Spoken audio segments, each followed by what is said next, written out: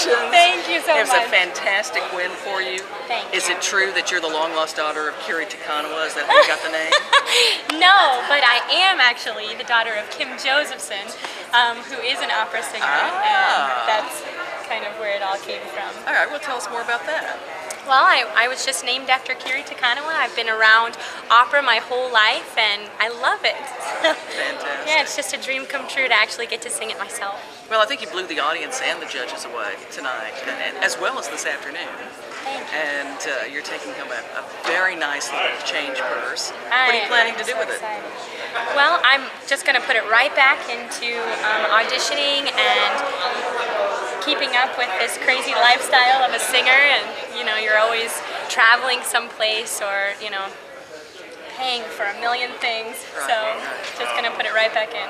Any hot plans on the horizon for you, career-wise?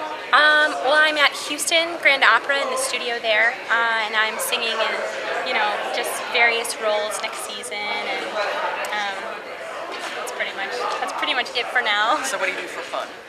What do I do for fun?